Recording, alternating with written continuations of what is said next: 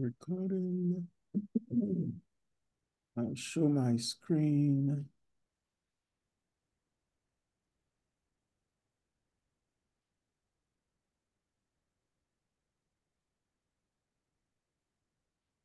Okay.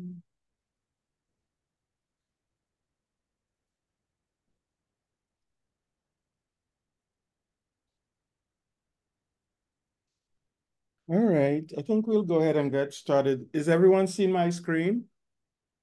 Yes? Okay. Yeah. So, want to welcome everyone to Environmental Fridays. It is personal. This is season 6, and we are at episode 9.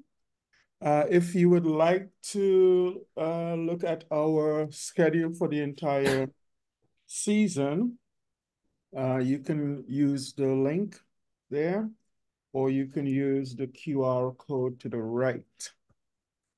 For the month of March, well, today we'll, of course, be listening to Professor Keeling on carbon dioxide and climate change. Next week, we'll look at environmental solutions using biomimicry chemical principles, and that will be presented by Mark Dorfman. Then on the 22nd, Shadar Mahabir, based in Trinidad, will be talking to us about environmental innovation and entrepreneurship in the Caribbean. Then we will end the month of March in Atlanta, where we will hear about urban gardening and soil contamination. So that's our March schedule. Today, my co-host is Christopher Rattan Singh. You'll be hearing a lot more from him here soon. He's the chairman of the Wildlife and Environmental Protection of Trinidad and Tobago, and also the chairman of the Council of Presidents of the Environment, often referred to as COPE. So, Christopher, apart from what you have written in your bio about being an environmental conservationist and so on, what is something interesting about you, something you're passionate about that you could tell us in a sentence? That's a good one. I think in a sentence, one of the things I'm most passionate about would be educating people about the importance, because I would say for me, might say education is not something quite as passionate, but I think most people here may disagree. But I am quite passionate about educating people about wildlife, especially, and human wildlife conflicts, and the importance of wildlife in our ecosystems. So I would say that's what I would be passionate about.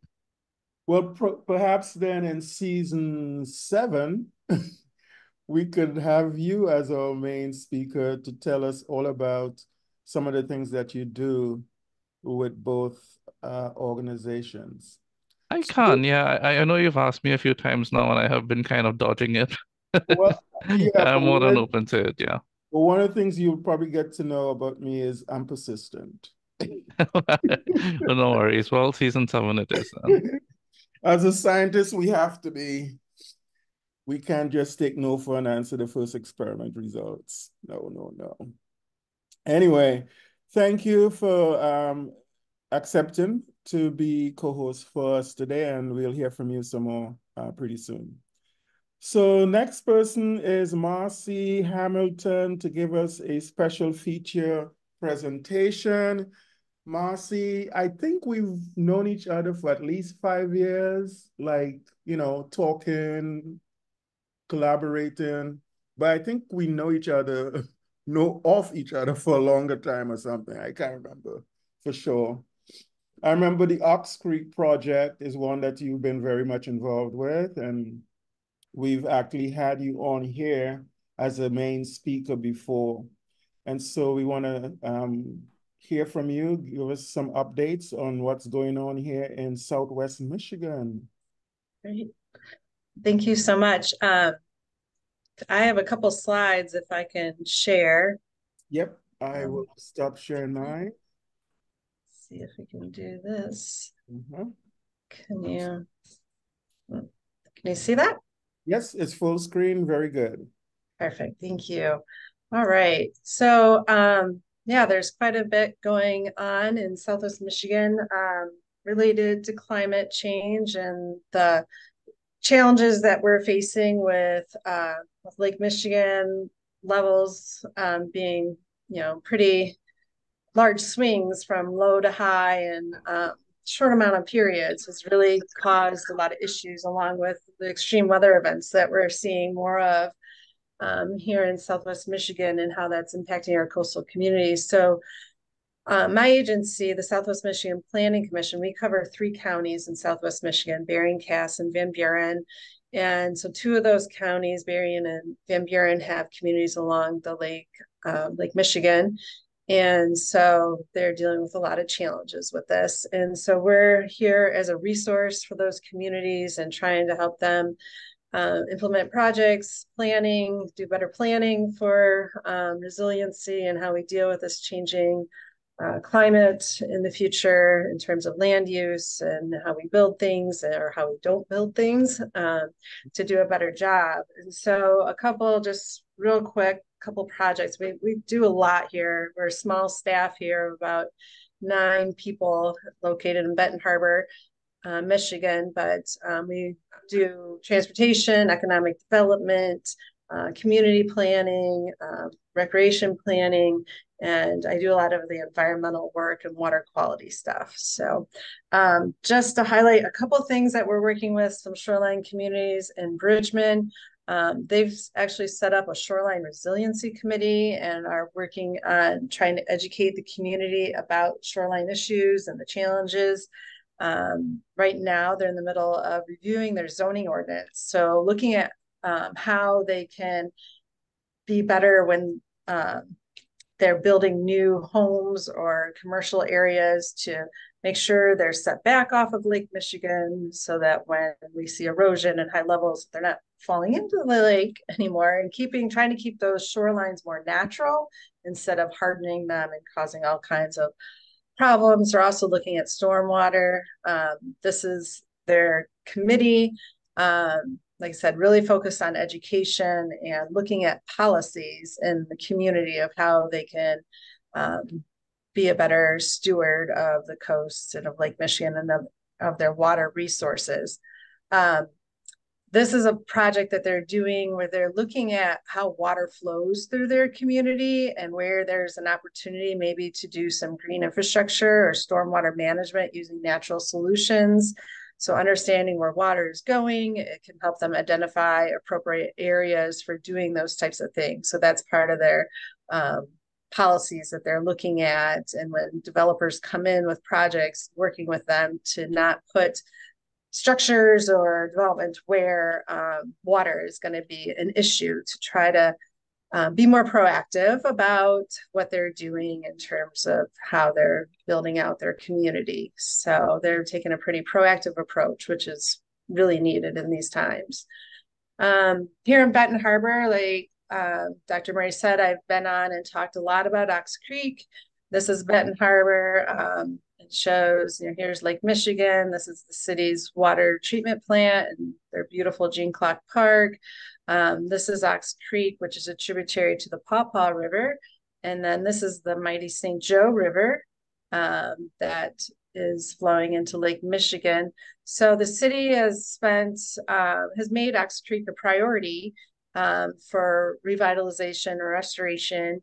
And also there's a new kind of interest in looking at the St. Joseph Riverfront area here, Riverview Drive, because this experiences a lot of flooding issues with high lake, when the Lake Michigan rises, it backs up and causes high water in this whole area and flooding of roads and parking lots and businesses. And so making sure we're trying to find solutions for that um, along this Riverview Drive area. Again, trying to use nature-based solutions more, trying to use native plants and natural hydrology to try to curb some of these issues. So again, using these things will have co-benefits of greening up the area, making it look nicer, and also dealing with the flooding issues that they're seeing. So we've just kicked off a project this week that will be looking at that Riverview Drive area, trying to come up with a concept plan. This is kind of an older plan that was done for the harbor, the Twin Cities Harbor and the St. Joe River. So we're going to be re-looking at this area with a focus on coastal resiliency and how we can address stormwater in a better way so that we can so the city can redevelop this area in a way that brings much needed tax base back to the community and builds it. So that's an exciting project. And just to recap on the Ox Creek project, Ox Creek has a lot of challenges. There's legacy contamination from plating and other industries that were here. There's a lot of impervious surface out in along I-94 that's causing a lot of flashiness, and with the extreme weather events we're seeing, it's causing a lot of erosion and just kind of wiping out habitat in this little creek that goes right through the middle of Benton Harbor. There's been a lot of illegal dumping that needs to be cleaned up. And then just the creek in the corridor itself needs a lot of attention to deal with invasive species and restoration from all of the degradation it's seen over the years. So we've been, since summer of 21, been working with the city on planning and writing grants. And we've been successful in installing several rain gardens. One is at the Meyer. One is at Whiteman, which is a local consulting firm. We put one there. We're starting now to work with Home Depot, Walmart, and Hall Park in the city to put in additional rain gardens. This is a picture of Hall Park. Beautiful. It's the city's oldest and largest park. It's gorgeous, right along Ox Creek. We're going to not only create parking along this road here, but then all the stormwater that comes down Highland Avenue, we're going to capture in these bioswales, which will end up in a rain garden wetland area before it reaches the creek. So it'll be filtered and slowed down and help deal with the flooding that we're seeing in Ox Creek downstream. So that's online to happen either later this year or next year. Like I said, we've been super busy writing grants. This is all the grants for Ox Creek that we've been able to apply for. Most of them have been awarded, except for a couple here at the bottom are pending. And then we've also, like I said, kicked off the Harbor Riverview Drive project with a grant from our state Department of Environment, Great Lakes and Eagle. And we have a large grant pending with NOAA right now that would fund both implementation in Ox Creek and Riverview Drive. So our fingers are crossed that funding comes through. Benton Harbor is in a really great place right now with all of the Justice 40 initiative money going to these disadvantaged communities like Benton Harbor, not requiring match.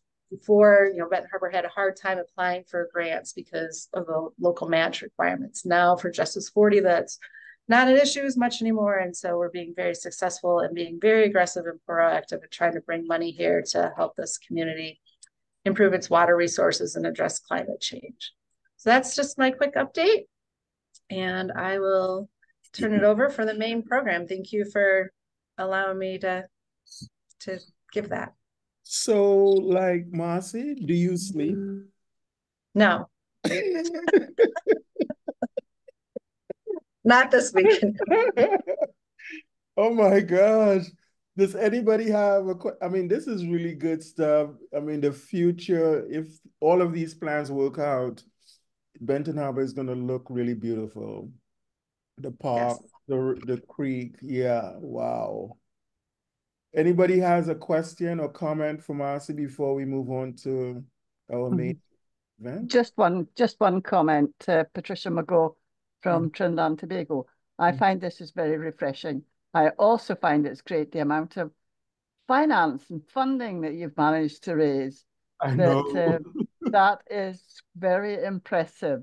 Yep. And tell me though, do you have town and country planning laws that kind of help, or just are you planning officers? So we're a regional planning agency. We don't really have any authority over anything. We're a resource, a planning resource for the communities in our 3 counties. And so all of like the policies for land use planning is done at the city, village, township level. It's a patchwork of policies in Michigan and very complicated. But so the city, is in charge of land use planning, and they just updated their new master plan, and they're trying to get funding to update their zoning laws, which implements the master plan and kind of regulates how land is developed. And like I mentioned, Bridgman is right now reviewing their zoning ordinance with a coastal resiliency lens, trying to implement new policies that will protect the shoreline and manage stormwater better when new developments are built. So we're just a resource here trying to get the grants to help them to do that, and the information and the resources to do better policies. Yeah. Okay. All right. So thank you so much again, Marcy. We will stay in touch and, look forward to more of your updates about what's going on in our community. So we will switch gears. And so now, Christopher, it's your turn to introduce our speaker for today. Thanks. So firstly, I have to say thanks to you, Desmond, for the opportunity and the privilege to introduce Professor Keeling, because the more that I was able to be exposed to his work, the more relieved I felt, and the more privileged I felt to be discussing this. So please allow me to introduce Professor Ralph Keeling. He's a professor of geochemistry at Scripps Institution of Oceanography. Professor Keeling has made some significant contributions to our understanding of carbon dioxide and climate change. His research spans into several key areas, including tracking global carbon flows and the study of atmospheric oxygen levels in relation to CO2 concentrations. Professor Keeling's contributions, I would say, have been pretty pivotal in his field of climate science.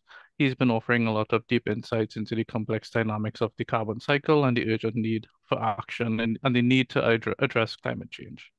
His work does underline the importance of continuous observation and the research to inform policy and conservation efforts aimed at mitigating the impact of human activities on the global climate. Professor Keeling has also made several contributions into the understanding of carbon dioxide and climate change and the broader environmental impacts of human activity.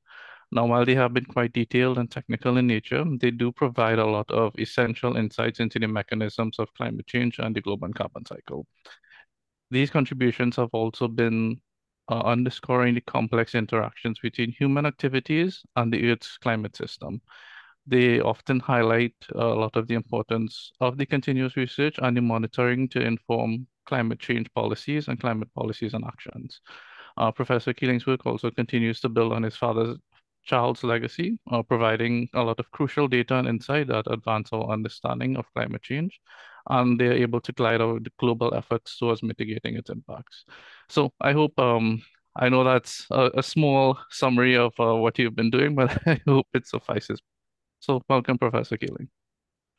Okay, thank you, Christopher, for the flattering but also thoroughly researched introduction.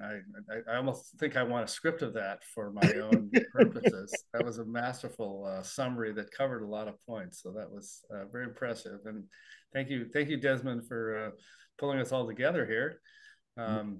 I guess I don't quite know the audience, and I hope that we can move fast enough so that we have time for discussion.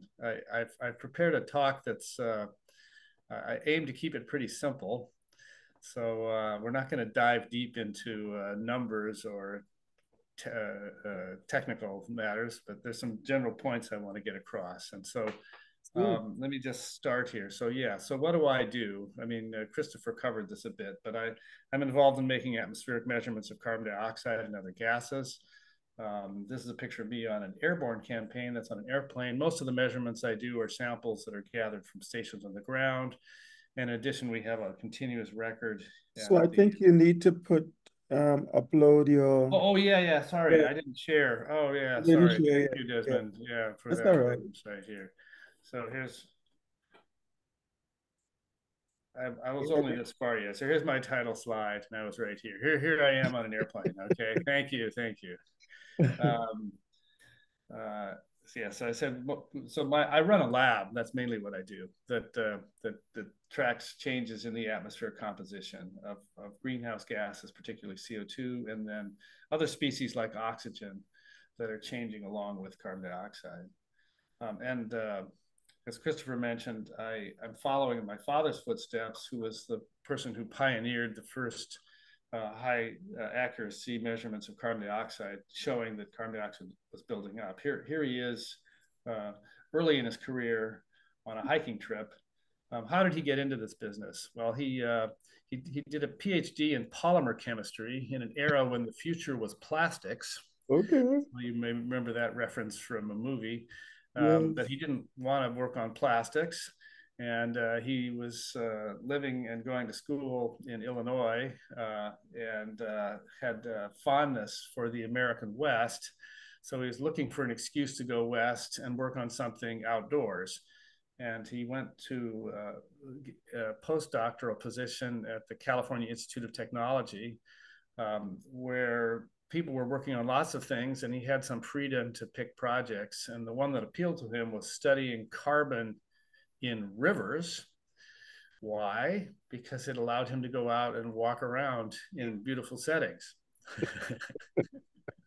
Smart guy.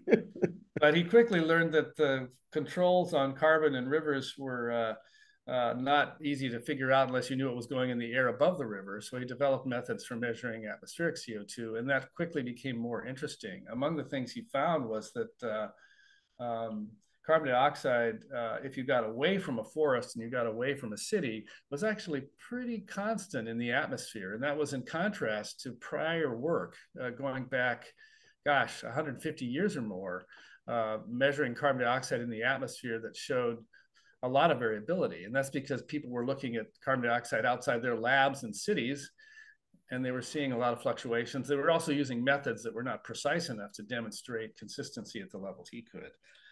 Equipped with that knowledge that there was a stable background level of CO2, he was able to jump right into a cutting edge question, which is carbon dioxide building up in the atmosphere? And he was motivated to start actually tracking carbon dioxide at these high accuracy method, using these high accuracy methods that he developed at a newly opened observatory on the Big Island of Hawaii. This is a photograph of the Mauna Loa Observatory. It was established in the 1950s. This is looking over from the observatory to Mauna Kea, the other big volcano there. And with the help of the staff at the observatory, they put an analyzer out there and they started tracking atmospheric carbon dioxide levels in 1958. This was not an easy thing to get going. These analyzers were complicated devices and they had problems. The station had a rocky start from the standpoint of getting power to it. It's pretty remote. You can see the power poles here, but they run miles down lava flows down to the city of Hilo down below. So this is what he found. For the first month in the March of 1958, they indeed got pretty constant levels. Well, this is blown up so you can see the little fluctuations, but everything is, all the numbers are between 316 and about 319 or so parts per million. So it conformed with the idea that the air, if you got away from a city or forest, and how could you do better than be way up in a mountain in the middle of the Pacific? Indeed, carbon dioxide levels were pretty constant. But then there was a power failure, and it took a while to get the power back on. When the power back came back on, carbon dioxide levels were now lower and they were decreasing. He had no idea why this was happening, and he was very concerned that there was something wrong with his instrument. There was another power failure, and the carbon dioxide levels, when they started getting data again, were now even lower than before, but now there was the readings were drifting upwards. So he was not sure what was wrong and was trying to figure out how to fix whatever might be wrong. He was of the view that the levels should be more constant than this. but they kept the instrument going. And about by this time of the second year, he could see what was happening is that it was drawing a regular seasonal cycle. So he had discovered that carbon dioxide wasn't just relatively constant. It actually in that constancy was actually fluctuating up and down the season.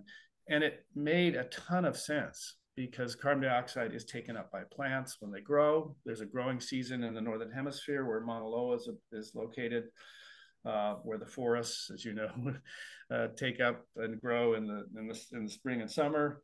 And then the rest of the year, there's decomposition going on. So that would indeed impose a fluctuating level of CO2 in the atmosphere. And they were picking up. So he was seeing basically the planet breathing at this large scale. And the measurements have been kept going. And this is what the record looks like now. Those first few years, I don't know if you can see my cursor. I was just showing you the data from right back down here.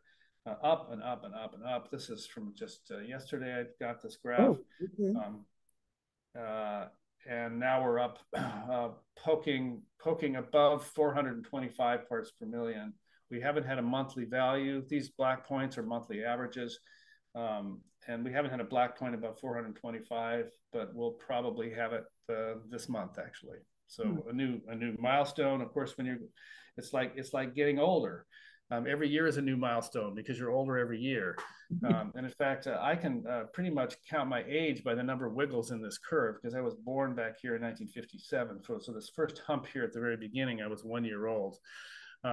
So I was born when carbon dioxide levels were around 315 parts per million. And everyone can put their birth CO2 level in numerical form. You might want to figure out what CO2 levels were when you were born. Okay, you can read it off this graph. And sadly it just keeps going up, and that's of course a problem. So one of the things that comes up in conversation is how do we know that this is actually caused by humans? And I want to point out that that's actually a kind of silly question.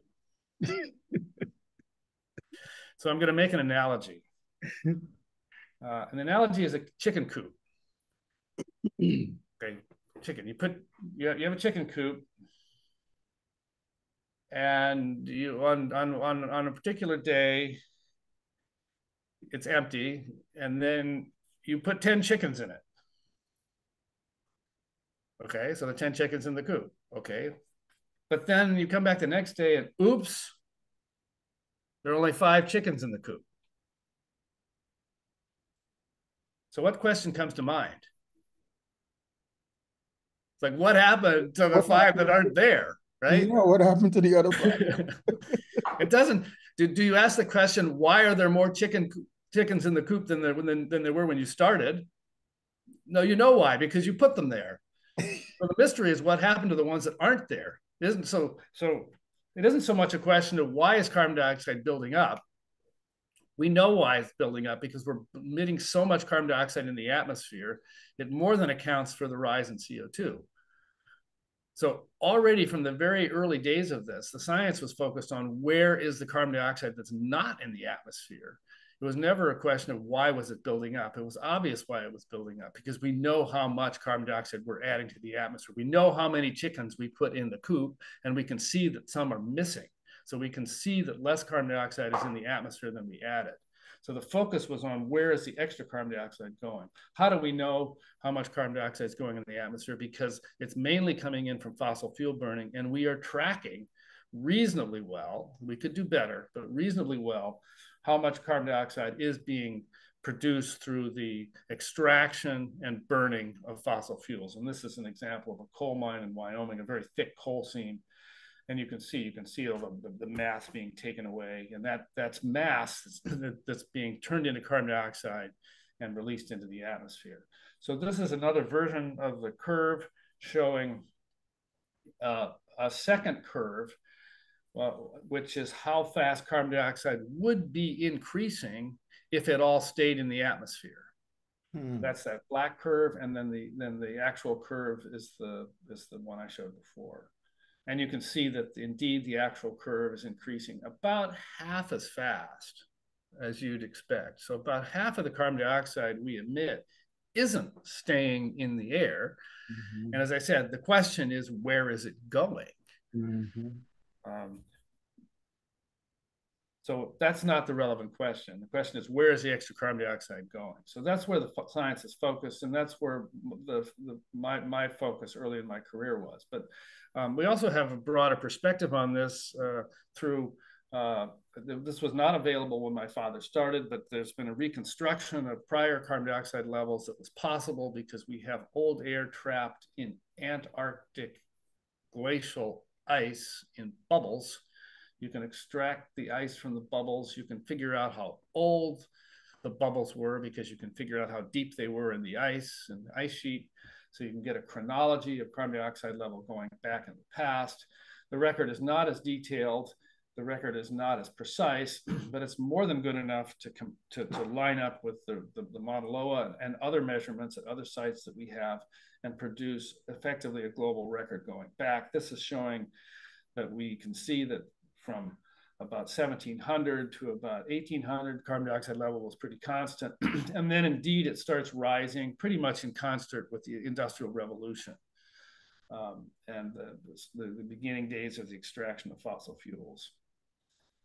And continuing to rise, accelerating all the way to today. So the highest rates of emission of fossil fuels and the highest rates of growth are right now. Mm-hmm. And that's on top of the fact that the levels are as high as they've been for a long time. And we can, of course, go further back with the ice, and you can see that levels were constant here all the way back to the birth of Christ, and pretty much centered around 280 parts per million for thousands of years. Indeed, we can go back tens of thousands of years with the ice, and we can see the levels were constant for a very long time. This is going back to the dawn of civilization on our planet. The first cities in the Middle East and elsewhere were being established around that time. And you can see the different years going up there, up and up and up. Now, if you go even further back, carbon dioxide was not constant. And the furthest we can go with ice cores is about, at this point, and there are people trying to work to push it further back, and they'll probably succeed at some point. Anyway, you can go back 800,000 years, and you can see the carbon dioxide indeed fluctuated. It was mostly fluctuated between levels that were lower than 280 parts per million, and then back up to those. And these fluctuations are associated with the ice, the waxing and the waning of the ice ages. And the high levels correspond to so-called interglacials, like the Holocene. The last 10,000 years was a relatively warm period compared to the last many millions of years. And then in colder periods, carbon dioxide was lower. It's not surprising that carbon dioxide would fluctuate naturally because, after all, it's a reactive gas. It's released into the atmosphere from the solid earth from volcanoes. It wafts around in the atmosphere, it dissolves in the ocean. Carbon is removed from the ocean by sediment formation from shells or organic matter. So it's being added and removed from the atmosphere ocean system. And it's also can be piled up in the deep ocean relative to the surface ocean, and that can actually affect atmospheric levels. It's not that relevant to worry about the details of why this went up and down, but clearly this was part of a natural cycle. And humans have been adding carbon dioxide on top of that at a rate that's way faster and way larger in magnitude than these fluctuations now. We can't go further back with ice cores, but you can go further back with various so-called proxy methods. These are ways of establishing some estimate of what carbon dioxide level was by looking at isotopes of carbon in leaves, or looking at the distribution of particular organic molecules in marine sediments, or looking at boron isotopes in materials deposited from seawater. All of these give you some indication of past levels. These are way less precise than the ice core data, but they do paint a picture of carbon dioxide levels that really were scarcely as high as we are now, even if you go back millions of years. But if you go back tens of millions of years, there was a period in the early, this is called the Cenozoic, this whole period here, the early Cenozoic, where levels were probably up to the 800 parts per million level. And there were some spikes in here that were probably where it shot up higher. Some of these fluctuations are probably not noise. anyway, to get levels as high as today, you probably have to go now. I mean, possibly in the Pleistocene optimum here, where there's levels possibly as high as today, but we're pretty much pushing back now to having to go back tens of millions of years to find levels that are comparable today. So in the end, we can expect that we're perturbing the Earth on the magnitude of the kind of perturbations that we saw back here. We're not going back in the past. We're changing things very rapidly. So the past is not a good analogy for the future, but in some cases we can draw inferences from it, and the magnitude of changes we're bringing about are of the same magnitude, which is massive. Mm-hmm. So let's talk about the controls. Where is the carbon dioxide going? Where is it coming from? So I mentioned fossil fuel burning as the dominant source. So this is an attempt to put together a budget for carbon dioxide that recognizes a few different terms. First of all, we know how fast atmospheric CO2 is building up. That's measured. That's what we're calling in this equation the atmospheric growth rate. And this would be expressed in some units like tons of extra carbon in the atmosphere per year. So it's a rate. It would be the time derivative of this Mauna Loa record, how fast it went up from one year to the next. That increment can be explained by how much fossil fuel we added. Now we recognize that there's an additional human source of carbon dioxide from land use. As land is cleared, particularly forested land is cleared for agriculture, the carbon that's in the trees or in the soils is decomposed or burnt and released into the atmosphere. And as land has been cleared over time, that's been a source of carbon dioxide to the atmosphere. It was probably bigger in the past than it is today, but it has been and continues to be a source. It's of order of 10% of fossil fuel burning. So it's not that big, but it's big enough to be counted and controlled. And then, so those are the sources. And then where can the carbon dioxide be going? Well, it's going somewhere into the surface of the planet. And it could be going either into the ocean, or it could be taken up by land plants that are growing faster for some reason. Now, the ocean uptake is understood from a chemical standpoint quite well. Carbon dioxide, when it dissolves in water, forms an acid, carbonic acid, and that forms ions, and they react with these other ions in seawater called carbonate ions. And so this is kind of an acidic form of carbon, and carbonate's kind of a basic form of carbon. They'll tend to react together. Acid base react with each other, and they're forming a neutral product called bicarbonate. You may know that baking soda is sodium bicarbonate. Mm-hmm. So this is not an exotic chemical. So we're basically, the oceans can take up carbon dioxide because they have carbonate that will react with the CO2 to form bicarbonate. And there's quite a lot of carbonate in the ocean. So there's a lot of capacity to neutralize excess carbon dioxide through this reaction. I should point out that this reaction has consequences for life in the ocean, because there are organisms that grow their shells based on carbonate ions. And with less carbonate, because it's being used up by this reaction, it can be challenging for shells to grow. And so there's a direct consequence on the growth of some kinds of marine organisms. So this reaction is going on here. At least we know it can, and the question is how fast. And the other thing that's possible is that the land can be taking up carbon dioxide. Also, after all, photosynthesis takes up CO2. But I'll point out that that's okay. So this is a schematic of what's going on in the ocean. It turns out that the critical process in the ocean, in addition to these chemical reactions, is how fast the waters mix. And that's because the surface layers of the ocean, say going down maybe 10 to 100 meters or so, let's say 50 to a couple hundred feet deep, those waters typically are churned by the winds, and they're in good contact with the atmosphere, and you'll tend to have a rather rapid reaction with the carbonate in those waters. But the reaction then stops because it comes to a new equilibrium, and the only way you can get it to go further is to mix up water that hasn't been exposed to the extra CO2 from deeper down. So the rate at which the ocean takes up CO2 is very dependent on how fast the ocean circulation is going, particularly how fast deeper waters are intermixed with surface waters and back down around again. So that it's a deep overturning circulation that governs how much the ocean can take up. Another way to put that is that most of the deep ocean is actually pretty isolated from the atmosphere. So even though there's carbonate down there that could be used to take up CO2, it's mostly not being exposed to the atmosphere unless it's mixed up by some process into these surface waters. And so what's controlling the uptake is how fast you're mixing deep waters up to the surface. And of course, if you're mixing deep waters up, you have to be mixing surface waters back down again. So it's an overturning. But let's talk about the ability of the land to take up carbon dioxide. So I mentioned that photosynthesis, of course, takes up CO2, but it's not some magic reaction where the carbon just disappears. What's happening is that the plant is growing, and the carbon that was as CO2 and was taken up is now still present in the system, but it's present as tissues of the plant themselves. So a plant or a forest can only take up carbon dioxide if there's growth.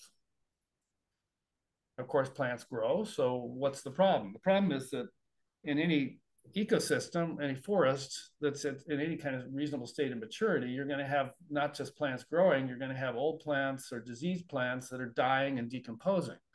So there's a cycle of life, and there's one part of the cycle of life takes up CO2, another part of the cycle of life releases CO2. And the full cycle of life is a do nothing loop. We added CO2 to the system, we took up CO2, we gave it back again. This is the reverse arrow here showing it going in the other direction. And so in order for the ecosystem as a whole to absorb carbon, we have to have the cycle of life not balanced. We have to have an imbalance in the cycle of life, because a mature forest will have both of these going on at the same time. So we do have indications that the land is taking up carbon dioxide. And what that means is that the cycle of life is going in the favor of more growth and over decomposition. So surprising as it may seem, there's pretty good evidence that the land ecosystems are absorbing carbon dioxide by some kind of perturbation to this cycle of life. This is not a simple problem as the oceans. The oceans, we understand the chemistry. It was that simple reaction I put down. But what's going on land is more subtle. Something is causing plants growth to accelerate. And one of the main candidates for that is just carbon dioxide in the atmosphere itself. Carbon dioxide is, at least for many types of plants, well, it's a necessary component for growth. But you give the plant more CO2 in the air, they'll many times often grow faster. So there's a CO2 fertilization that's probably driving a lot of this extra uptake, amplifying the growth over the decomposition so that we have a net uptake overall. So let's put this in magnitude. It's really important to think about how big these flows are and how big the reservoirs are, because it informs what's essential and what's just a smaller component of a solution that we might come up with. So this is trying to represent amounts of carbon. The units I'm using here are billions of tons of carbon. The ton here is a metric ton, not too different than one of our tons. And we're measuring tons of carbon. The community out there often talks about tons of CO2, and you'd have to multiply these numbers by 44 over 12 to do the unit conversion between the atomic weight or the molecular weight of carbon dioxide versus carbon itself. Okay, so 600 units in the atmosphere. There's a reasonable estimate of how much fossil fuel is available. By the way, this is quite open-ended because it depends on technology and price and market and so forth. So it's not a firm number. And you can see that there's more than enough carbon in fossil fuels to increase the atmospheric level several fold.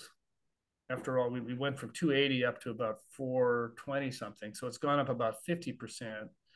But it could go many times that if we go through all the fossil fuel reserves. Of course, it is, and okay, here's another estimate of suggesting there could be even larger amounts of fossil fuel.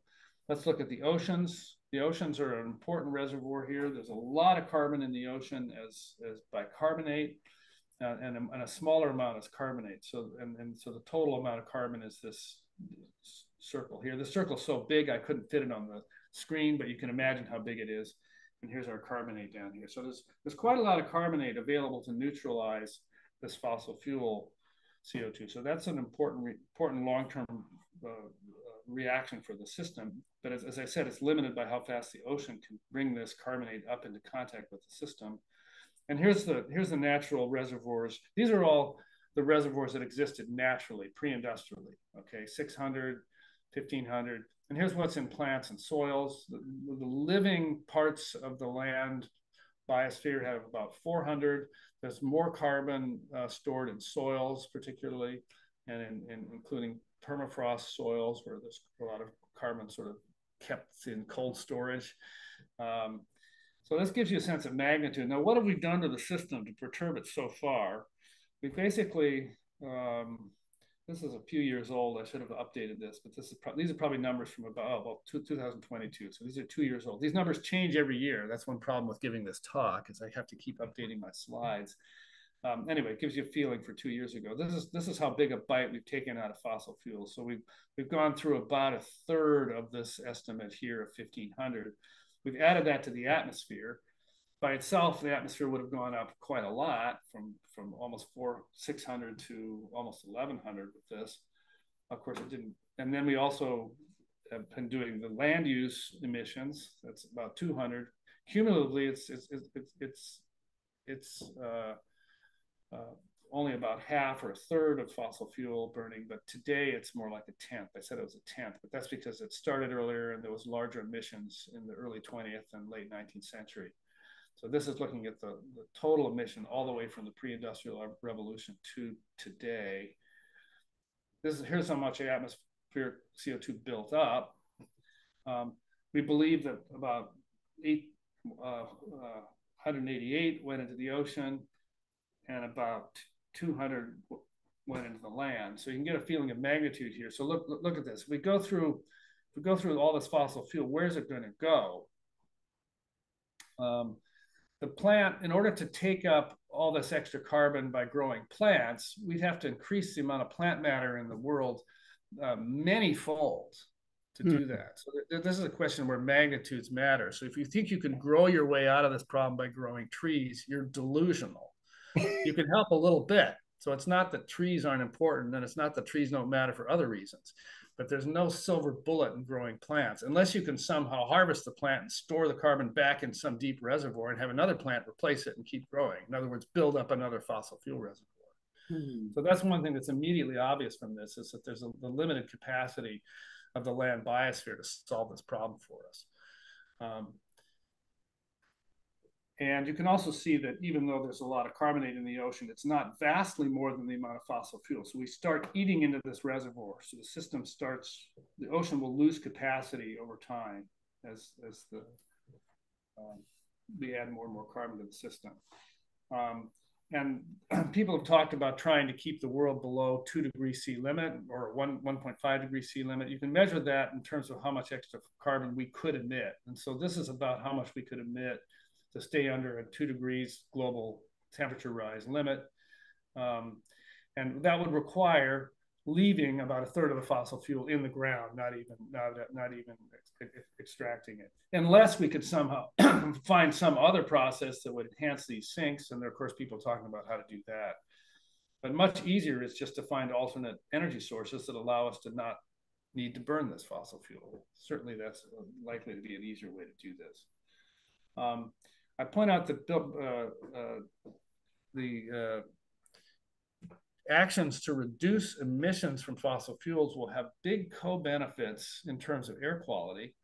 This is a picture of the city of Delhi I got off the web, and this is before COVID, and this is during COVID when they had lockdowns.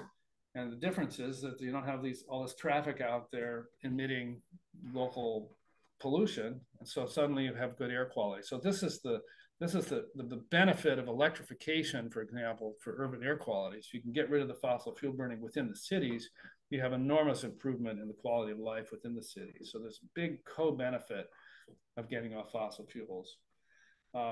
Now, important thing about the fossil fuel pollution is that it's cumulative. That diagram I showed with the circles emphasized that or was built on that, but I want to make it another way. So let's suppose you look out your bedroom window and this is what you see.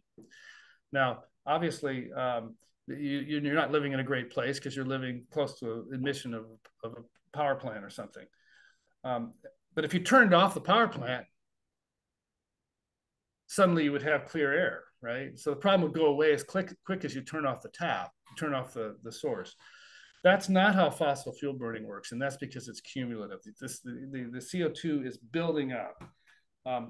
It's a little bit like a landfill problem. So we're disposing of our waste carbon into the atmosphere, and it's building up. It's a bit like trash in a landfill. If you stop producing garbage, the landfill full of garbage doesn't go away. It's still there. The garbage heap is still around us. So our past garbage from past emissions is still all around us. It's a cumulative problem. This slide puts the buildup of carbon dioxide in the perspective of some of the other greenhouse gases that are also important to this problem. And one way to measure the potency of these gases for climate is through this metric called effective rate of forcing. I don't need to get into that here, but how big the bar is a measure of how much impact the emissions through 2019 have had on this measure of how much we're changing climate. And carbon dioxide is this red bar on the top here. It's a little over 2 of these units. There are other greenhouse gases. There's methane, there's nitrous oxide, and there are industrial gases like CFCs that have halogens in them, so sort of halogenated compounds. So these are the main things driving warming. There's some additional contributions from ozone. This is pollution that also traps infrared. And other small contributions here. Turns out when you cut forests, you make the land less dark. And that actually causes cooling. So trees actually cause warming because they make the land surface more dark and absorbs more sunlight, kind of confusingly.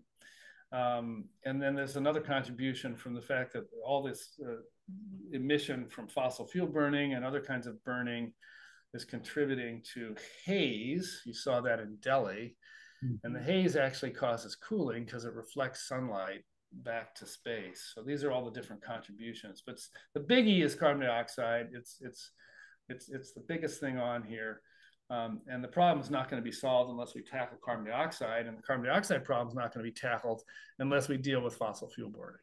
So that's the urgency here. So why am I showing this again? I've forgotten now. Yeah, I think that's out of order. Okay, so what is the climate change CO2 buildup? What does it look like? And I could have given a whole talk on that, but I just want to remind you that the stakes are high.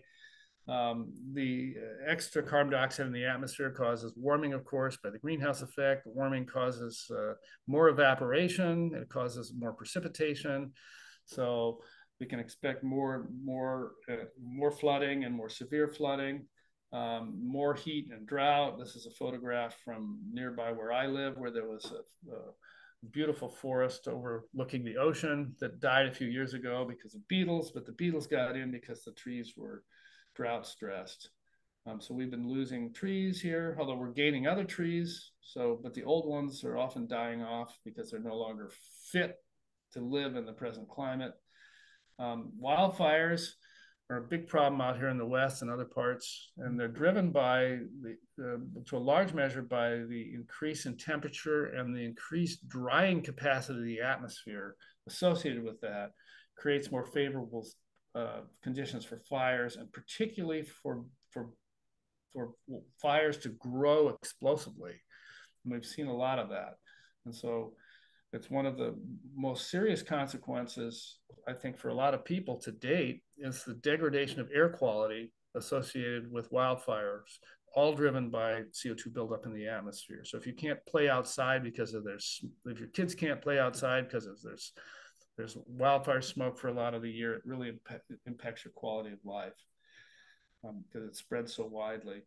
There are challenges out in the West associated with where we're going to get our drinking water, loss of snowpack. We get a lot of our water from snow that melts through the summer and trickles into our water distribution systems. But if the snow is all gone by July, how are we going to get our water in August and September? It's a big challenge that we have to face. And many parts of the world have similar challenges to us in just water supply. And this is probably the hardest part of this, is that if for people who live off the land themselves, in other words, they're more subsistence and growing things to maintain themselves at a small scale, they really depend on a climate that allows them to live. And people like that are very vulnerable to being displaced because of climate change. And so the human cost of this problem looks like it's going to be pretty daunting. It's almost the scariest part of this. Where are these people going to go who can't live on their land anymore because it's not fit for them? I mentioned the impact of carbon dioxide on sea life. That's a serious concern. I also mentioned one other thing that's not usually talked about because it doesn't sound bad, but it has major consequences. And that is that some forests are probably growing faster, and other parts of the land biosphere is growing faster. So there are really three impacts of rising CO2. One is directly on climate through the greenhouse effect. The other is on marine life, and the other is on photosynthesis. So there are three chemical consequences of carbon dioxide. They're all probably important. They all have consequences. If you're changing a forest by having it take up more carbon, you are changing the forest. A forest can't take up CO2 and be the same forest. It's a different forest. So there's environmental consequences of rising CO2 on ecosystems. So just a quick overview. How do we gain control of this problem? There's two categories of action. We can reduce emissions, mitigate. You can reduce the impact of the emissions, some kind of geoengineering, where you might put haze. Some people propose somehow offsetting the radiation perturbation from carbon dioxide by doing other things to the atmosphere. Not something I'm very fond of, but it's being discussed. We could try to enhance the sinks for carbon by growing more trees, but of course, where are they all going to go? Or enhancing the ability of the ocean to take up carbon dioxide. And the other category is adaptation or building resilience, just getting ready for the change. And it's clear that these changes are already upon us. We're living through it now. So there's no question that we have to get on with this and just start doing our best to plan ahead and cope with the problems that are coming. Both of these, I'll point out, require changes in infrastructure, and both of them require changes in behavior. We have to learn how to live well without burning as much fossil fuel. That's, to me, the big challenge. So a couple little final thoughts here. So what is this person doing? This person is punting, right? So I give this to high school students. Say, what is this person doing? Oh, they know he's punting. Okay, so why am I showing punting? What does it mean to punt? Well, punting means that you give up for now and hope for a better chance later, right? So you're kicking the ball down the field because you can't take it forward at the moment, but you hope that you'll have another chance later. Can we punt on the climate problem? Can we say, oh, we can't deal with it now. We're going to come back and deal with it later because we can't. No, there's no punting on the climate problem. And that's because it's in motion. It's going against us. The world is changing. If we're going to deal with it, there's no time like now. We can't just say, okay, let's just wait and see if we can figure this out at some point in the future. It's on us. So what are some of the solutions? Obviously, alternate energy. We could have better ways to move around. How do we live well with less fossil fuel? One is just to amplify the use of alternate ways of moving. Most of the world is ahead of the US in allowing people to move around in ways without cars. And we could learn a lot from other countries. And by the way, the co-benefit of this is that our young people could move around without their parents having to drive them. So it could affect other things. Turns out that eating healthy also can be better for the climate, because there's a big energy cost and fossil fuel costs of meat, and just reducing the amount of meat you eat can actually reduce your carbon footprint. So finally, where has a similar story been told before? This is kind of a massive change in our planet, a massive human action that's having long-term major consequences. And where nothing is new, right? Everything has this precedent. So what's the precedent for this? Well, you have to go to the Bible, I think. This is the best I can come with. Adam and Eve. Okay, so they're living in the Garden of Eden. It's a wonderful planet, wonderful place, but they have this forbidden fruit that they can't resist.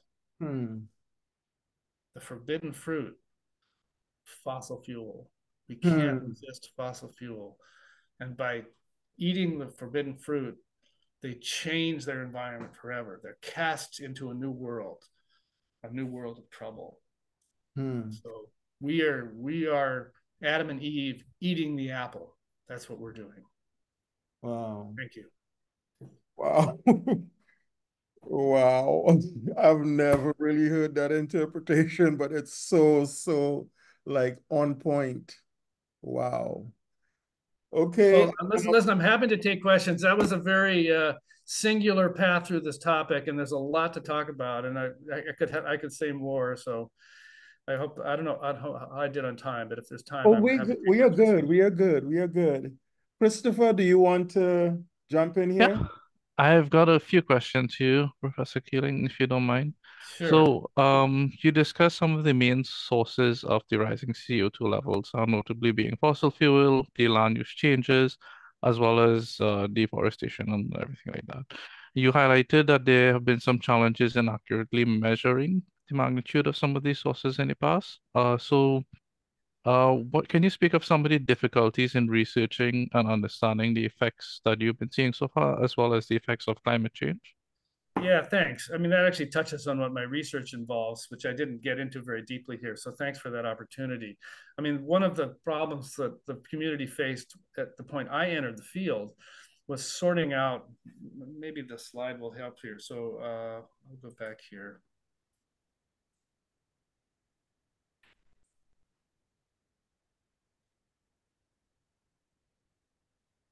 Go back to,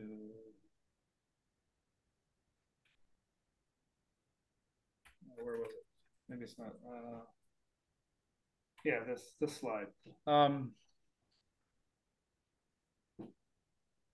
So I entered the field in the early 80s. That's when I first sort of became aware of this in its dimensions like this. And at that point, what was well known was the atmospheric growth rate. That term was known because of my father's measurements of the buildup of CO2 in the atmosphere. We had a pretty good idea of fossil fuel emissions because it was being tracked as an industrial, valuable industrial commodity. And the other terms there, the L, U, O, and B, were therefore, you could solve that equation for their sum. So we knew the total amount that wasn't accounted for by the other two terms, but it wasn't really easy to sort out separately how much was going into the ocean versus how much was going into the land. And land use was also pretty uncertain at that point, the emissions from land use. So what I started to do is I started a program to track changes in atmospheric oxygen along with carbon dioxide. And why does oxygen do something here? The reason is that this reaction of the ocean taking up carbon dioxide doesn't involve oxygen. It's not photosynthesis. It's inorganic acid-base chemistry. So to the extent this reaction is going on, there's no effect on oxygen. Whereas if plants are taking up CO2, they're doing it by photosynthesis. And so there would be an increase in oxygen. So the difference between these processes were resolvable as separate impacts on the atmosphere if you could measure changes in atmospheric oxygen. Now, I should point out that the biggest effect on oxygen is burning fossil fuels, because that removes oxygen irreversibly from the atmosphere. And so the idea was you measure the change in oxygen, you correct for the known fossil fuel component, and the leftover oxygen balance would give you a handle on what the land was doing, because the ocean wouldn't contribute to that. So my own work involved setting up a program, measuring changes in atmospheric oxygen, and showing indeed that there was a need for a land sink term like this right here. So my own work reinforced the impression that there needed to be a land sink. Other work has gone into that. As I mentioned, the main way the ocean takes up CO2 is with this reaction, but the reaction is limited by mixing. So a lot of work went into establishing how fast the ocean circulation is going. And those two perspectives are largely convergent on how this budget works out. So that gives us a handle on the ocean and ocean and land use terms here. Sorry, the ocean and the land uptake. And the land use term has remained kind of tricky. So that's, I would say there's still a factor of 2 uncertainty in this or so. And that's because the land surface is very heterogeneous, and what's going on in one place is not necessarily the same as what's going on the other. You have satellites that are looking at it, but they don't exactly measure carbon. They just measure what you can see from space, but you can't see deep. The numbers have gotten better with time, but that's tricky. So there's still some uncertainties in this. We could do a better job of this, and we don't know exactly how these are trending, because we're concerned, of course, that if these sinks go away, the CO2 will build up even faster. And so we'd like to be able to track this with really high fidelity year to year, and there's still work to do that. So that was a very long answer. So that was good. It's okay, but it does give us some insight. And I do have one more sort of twofold question. And you'd have to forgive any inaccuracies here, and you can definitely correct me, especially on the timelines and stuff like that. So, you have done some long-term, well, your work involves some long-term measurements of the air constituents, and you started demonstrating that the O2 content is decreasing due to fossil fuels, as you mentioned. And I think this was a program that you've been leading since about the late 1980s, 1989, around there. And then additionally, in around 2005, I believe you started directing the program at Scripps CO2 program. So after taking this data and you've done all of this research, can you speak on your experience in using that research to effectively communicate to the broader public? And what role does that play in influencing environmental policies? Yeah, I mean, I think you're raising a question about how does someone like me decide where to put your time? Because this is a big problem and requires lots of contributions in lots of different ways. And I've chosen in my own career trajectory, as my father did, to stay with the production of the basic data and let the data do the speaking. Because that's in a way the most powerful thing about the CO2 buildup record, now sometimes called the Keeling curve, is that it's often the entry point for people to look at this problem and say, wow, something big is happening. This is a real problem. And my father already had that message through his data in the 1960s. So that curve was seen by Al Gore. It was seen by President Johnson, probably. So it motivated a lot of people already in the 60s and 70s to take this problem seriously and start working on it. And it still has that power to bring people around to saying, oh yeah, well, I don't believe this, I don't believe that, but this is something that's hard to be in denial of. The basic fact that we're burning fossil fuel is building up in the atmosphere in such a massive way. It's hard to deny that.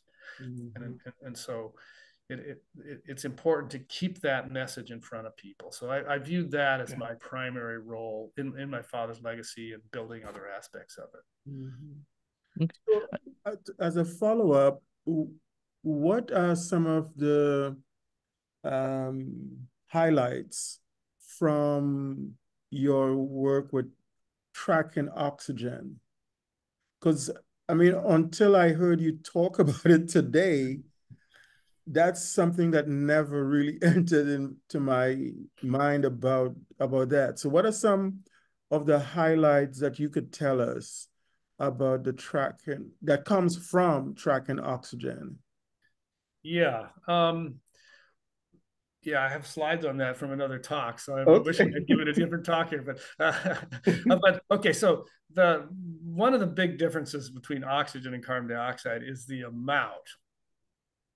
Carbon dioxide is present at now 400 some parts per million, but that's still parts per million. So Right. it's still not a major component of the atmosphere, whereas oxygen is 21% of the atmosphere. There's Right. massive amounts of it. We are living in this massive reservoir of oxygen in the atmosphere that built up over geologic time. And when we burn fossil fuels, say, we're emitting more or less the same amount of carbon dioxide as we're consuming in oxygen. So it's sort of the same number of molecules, a little more. You consume a little more oxygen, maybe 50% more oxygen is consumed when you burn fossil fuels than the amount of carbon dioxide you emit. But the relative change in the atmosphere is much smaller for oxygen because it's a massive reservoir. Right. And so as a consequence, even though you say, oh my God, how am I going to breathe? We're using up oxygen in the air. It's not, and I get queries about this with some regularity. I've taken the position that let's focus on the real problem here. I could make a similar diagram with the reservoir amounts, and you could see that after we burn all of the big reserves of fossil fuel, we still only have reduced like a percent or so of the oxygen level in the atmosphere. Okay. So it doesn't add up to an environmental problem. Okay. If we wanted to be as diabolical as we could and burn all the fossil fuel right away, we still wouldn't have an oxygen problem. We'd have a massive climate problem. All right. All right. That sounds good. So I do have one more question on that note for you, actually. So no, I just want to give you some context as to why I'm asking this question. It has to do with your research on the impact on atmospheric oxygen, as well as the urban atmospheric greenhouse gas measurements that you did. Have you seen any changes recently with all of the work that all of the countries have been doing in climate change and trying to mitigate climate change, or has that continued to be on an upward curve all the time? Yeah, that's a great question. We had a paper come out last year, led by a postdoc of mine, that really tried to pick apart the last few years of the record, and and really over the whole record to see if we could establish much more precisely the relationship between the growth and the fossil fuel emissions. And what that paper showed was that we could effectively verify the reported fossil fuel emissions pretty well from the atmospheric record. And so there's a kind of consistency there. And if you look at the tabulated emissions of fossil fuel, you'll see that although they're higher than they've ever been, the rates have not increased that much in the last 5 years or so. So you can say that I'm not sure I can have a crystal ball to know where it's going forward, but it's true that the emission rates haven't increased much, and we can confirm that from an atmospheric perspective. That doesn't mean the problem's going away, because we're still emitting as much as ever, and that means we're making the problem worse faster than ever because we're at the highest levels of emissions. So there's no good message in that. So I think we have the capacity to show that we're really making a difference when we start to do it. And it's possible that if it hadn't been for renewables, CO2 fossil fuel emissions would have gone up even more. So, but we haven't turned any major corner yet. That's the truth. That's the sad truth. Yeah. Okay. Before we open it up for questions, I do have one more slightly personal question for you, if you are open to answering it. So when you spoke about the Keeling curve, now for everyone to reference, that's the curve that was showing the atmospheric changes that Professor Keeling had been shown before. And this was initiated by your dad, Charles Keeling. How has it been for you furthering your dad's work, and what has it meant to you to sort of carry on that legacy? Well, I sort of found myself there. It's and kind of the same way my father. Let's go back to his career. He started measuring carbon dioxide in the 1950s, and by the 60s, he already had this curve. And his peers said, "Well, why don't you do something else?" I mean, he was a geochemist, and geochemists discover different things about the chemistry. He discovered that CO2 was building up in the atmosphere. His colleagues would say, and by the way, he went by Dave.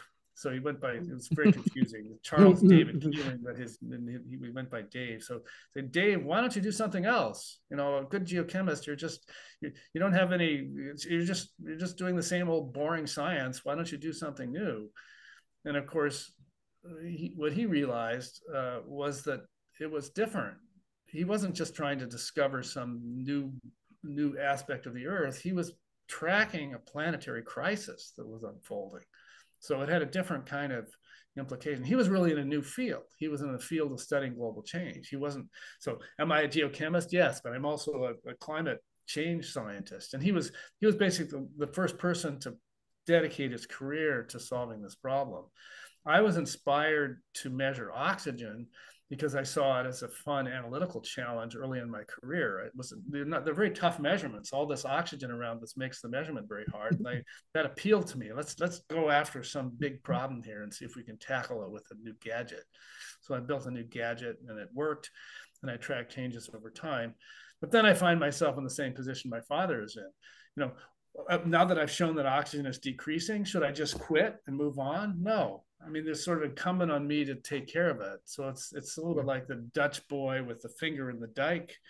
You know, once you put your finger there, you can't pull it out because it has consequences. So both my father and I got pegged, you could say, in this public service of taking care of these long-term records. So that's kind of how it worked. But it's been a fun voyage, and it's a voyage also.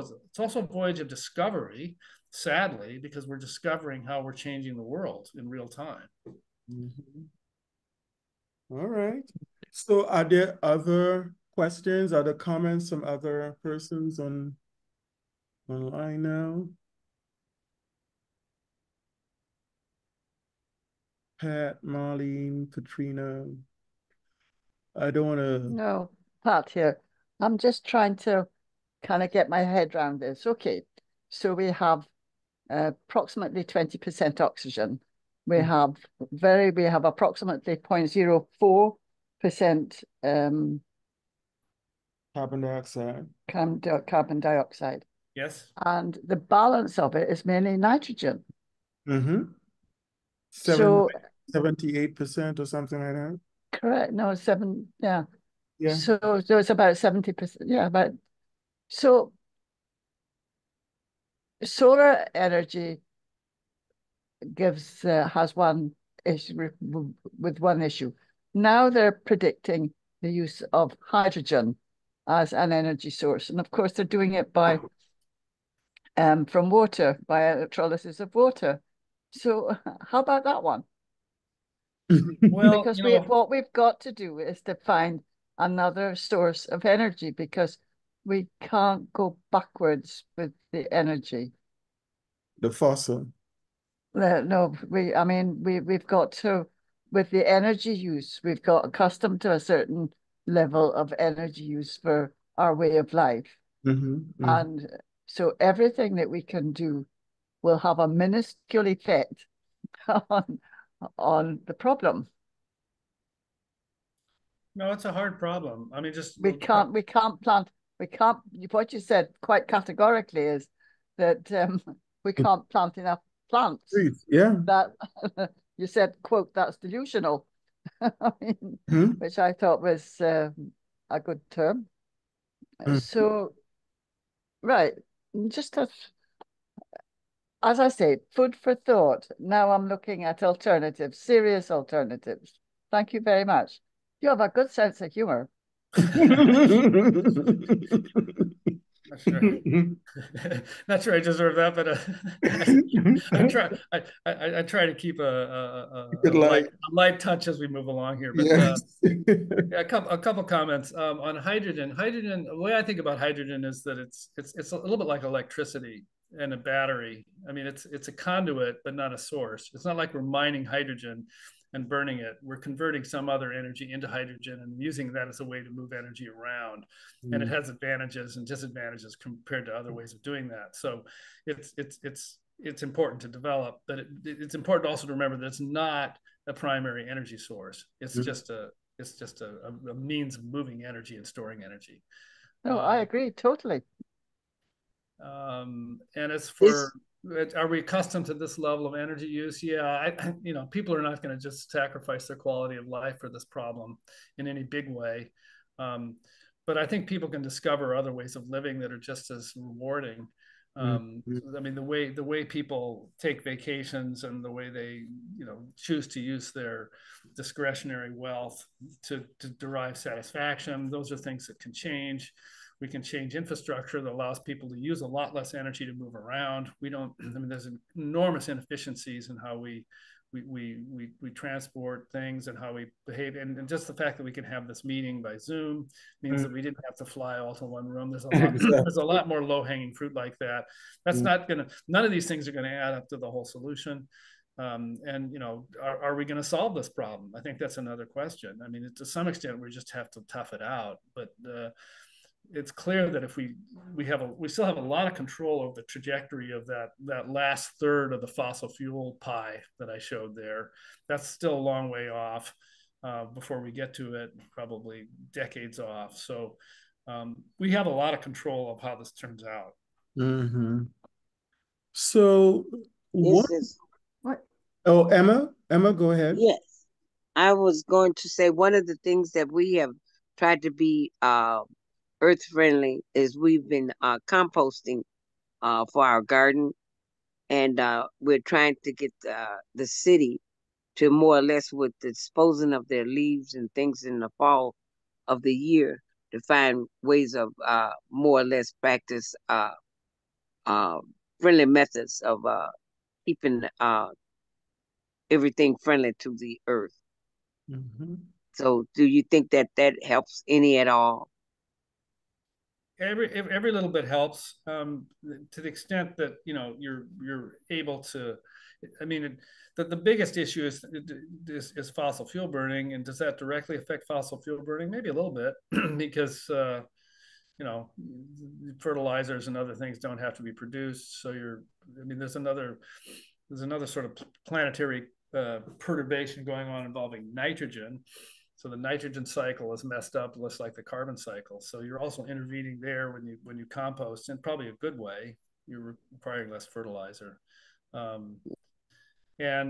guess the other reason composting, I didn't talk about this. This is actually the most important part of the answer. So when you put trash in a landfill and your food waste goes into the landfill, it decomposes some of it anaerobically, which produces methane, which is the second most important greenhouse gas on the list.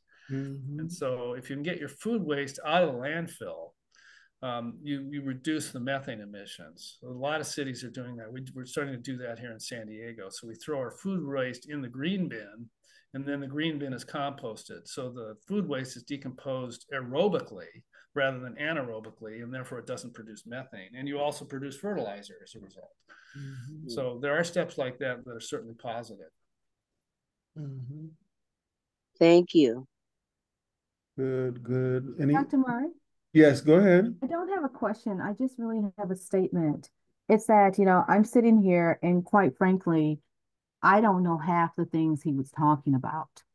But it's the truth, because I'm not at that level. My expertise is in other areas. But I want to thank you and thank him because he truly inspired me to I'm sorry. He truly inspired me to want to know more. I mean, he's motivating me. I'm taking notes actually when he's talking to take action steps and knowing more about my environment. This is why this speaker is so important because, I didn't know it all. I learned so much and just sitting here in this hour time. And now I'll be able to research and find more. And that's what environmental education is about. And for me, being on this show, this series every Friday, this is what it's about. It's about obtaining knowledge. It's about hearing from people who have expertise, skills in areas, and to take us to another level. And it just enhances your model that the environment is personal because he showed how personal it is for all of us. Thank you. Mm-hmm. Very good. Well, thank you. If I motivated you, you just motivated me. So thank you. Good one. The feedback loop. That's right. So one of the things that in talking about learning was the insight you gave that connected global warming to flooding. And I didn't really make that full connection. So am I right in saying, okay, you heat up the planet, it's going to increase evaporation of the waters in the planet, rivers, lakes, ocean, that increases precipitation, rain, and excessive heat, excessive evaporation would lead to excessive rain and consequently flooding. Is that the loop? Is that the Yeah, you said it well. Exactly. okay? A plus, A plus. Okay, because I mean that it makes sense, but I never really made that connection until you talked about it. That entire connection. Yeah, I mean, this isn't my area of work, but but the basics are simple, and this is just what Yes, you said. right. A warmer atmosphere can store more water, which means it can drive more evaporation, and it also can provide more rain for precipitation. And we are accelerating the hydrological cycle, so the pace at which this is going on is faster. And there are also other consequences that get into the details of the meteorology, like the fact that hurricanes now can grow much faster. Exactly. Right. So we've really seen some of these things. You say, wait, did that used to happen? You go from a category nothing to a category 5 in a short, or category 4 so quickly. Yeah, I don't remember that happening before, right? And then the scientists are looking at it and say, no, it didn't happen as much before. Right. The droughts, some of the dams, is it in Colorado, for example? You Yeah, know, well, you the could big very, one, recently is the Panama Canal drying up. oh, really? I didn't hear about that. Well, I mean, it's not dried up, but the water levels are down because of the low rain, and the low rain probably does have to do with partly because we're in an El Nino, but partly because it's aggravated because of these same feedback loops. And Right, so they right. can't carry it. They can't carry the cargo load across the Panama Canal right now because the water levels are too low. The canal is, a lot of the canal is this Lake Gatun, and the levels have dropped, and so the ships can't be as loaded as deep.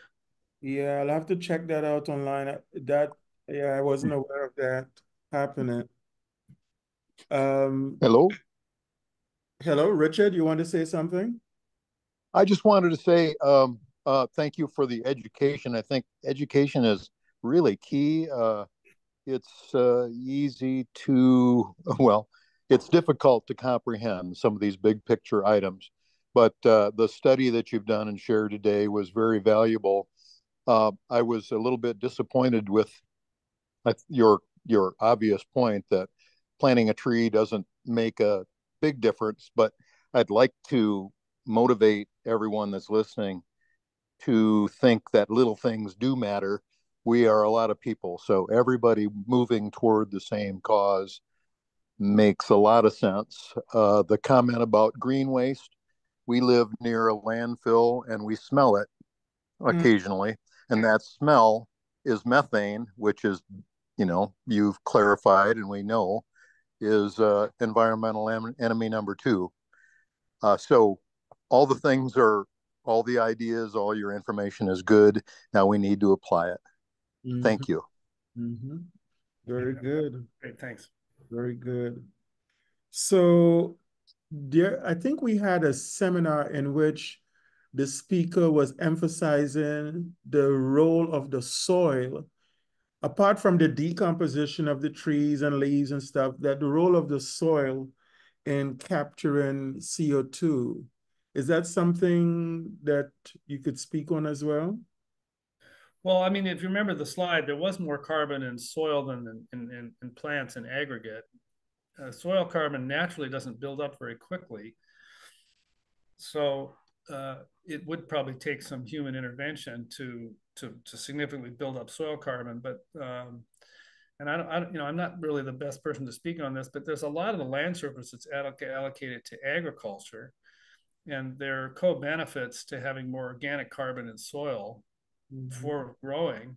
but that extra carbon in the soil is carbon that wouldn't be in the air.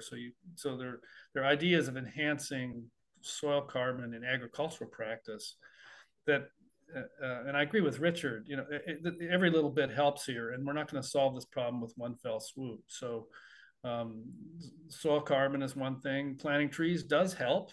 It's just that there's not that much capacity. It's the way I think about this problem is that we really have to reduce our emissions of fossil fuel quite drastically, and then we need to do more. And so these other uh, uh, actions we can take are part of needing to do more. But in the absence of major cuts in fossil fuel burning, we're not going to change the trajectory that much. Yeah. So the big lever arm is fossil fuels. So I know carbon dioxide is increasing, it's accelerating and increasing. But if you were to give a number, like how many tons of carbon dioxide per second, do you have a number in your head? Oh boy. Because I heard something like about 1,000 tons per second or something. Yeah, I'm just doing it in my head. I think it depends on whether you talk tons of CO2 or tons of carbon. But let's see. Let me try to do it. So we're emitting about 40 billion tons of CO2 a year. So that's 4 times 10 to the 10. And there's basically 3 times 10 to the 7 seconds in a year. Okay. So you divide those, you get 1,300. 1,300 per second. If I did my math right. I think that's about. Is that your number? Well, we had a speaker yesterday who was on the end of doing electrochemistry as a way to utilize carbon dioxide. And of course, he gave the backdrop of how much, why this research is important. And I recall about 1,000 tons per second is what he said. Yeah. Something around that number. Yeah. Okay. And growing. Right? And growing. Your reference to the Bible, either Adam and Eve in Eden, got me also kind of thinking. First of all, it was surprising. I've never heard that metaphor being used, but it's very apt and right on point, is that it sounds like environmental scientists, geoscientists, the work that you do is sort of like the prophets of old having to tell the truth about just having to tell the truth. Jeremiah and some of those other prophets. It's not always palatable. It's not always, what we want to hear, but it's the truth. And that's sort of something that's, I thought about after you made that analogy to the Eden story. Yeah, I mean, I think I've made this point is that this is kind of a biblical, right? It's a problem on a biblical scale. You have to look to the religious texts like the Bible to come up with something that's analogous, because you think of like the story of humanity is mostly one of turmoil and recovery. I mean, think of like Gone with the Wind, the Civil War, and then back to some kind of, you have to rebuild after the crisis. There's the aftermath of the storm. Right. This is a storm that doesn't end. Yep. This is a storm that just keeps coming, and we have to learn to live with it. So it doesn't fit the normal narrative. Right. It's biblical. It's really biblical. Yes. Well, on that note, we want to thank you so very much for some theology, from geochemistry, atmospheric science, the whole works. Thank you so very much. And we look forward to more of hearing from you in your work and in your passion. And thanks for accepting our invitation. Listen, it's my pleasure, and thank you for being such a I don't know, you set a wonderful tone here. So Okay, thanks. Thanks. So Christopher, we want to also thank you. I know Marcy left, but we want to thank everyone who contributed in giving their comments and asking questions as well. And we look forward to seeing you guys again next week, Friday. If it's Friday, it is Environmental Fridays. It is personal. Have a great weekend, everyone. Yeah, thank you. Bye-bye. Thanks, everyone. Bye-bye. Bye-bye. Thank you, Dr. Murray. Thank you. You're welcome.